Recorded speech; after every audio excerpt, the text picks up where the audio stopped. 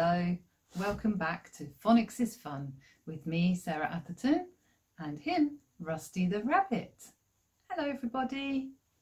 I'm a children's author and teacher, and today we are going to practice our phonics.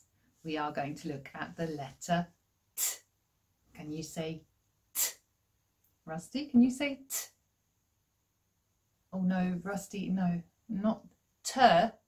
Don't have the on the end of it. Say T. Oh, that's better. Well done, Rusty. Remember, the sound a letter makes is called a phoneme. This is T. So the way we write it, that's called the grapheme. Let's have a little practice at that, shall we? You practice at home as well. So we start our letter at the top. So we could have T for top, couldn't we, Rusty? Okay, so we start at the top and we go straight down and we curve around.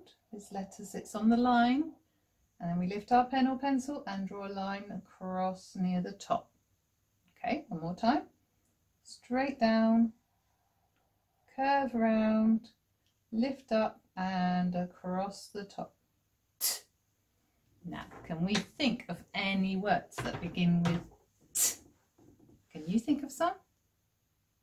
Okay, Rusty, what about you? Okay, yes, tap, that's a good one. We wash our hands under the tap. We don't splash water everywhere. What about any more words? Can you think of another one? Oh yes, teddy. Ah, teddies are cute. What's wrong? Oh, he's feeling a bit jealous. But you're cute too, Rusty. Don't worry.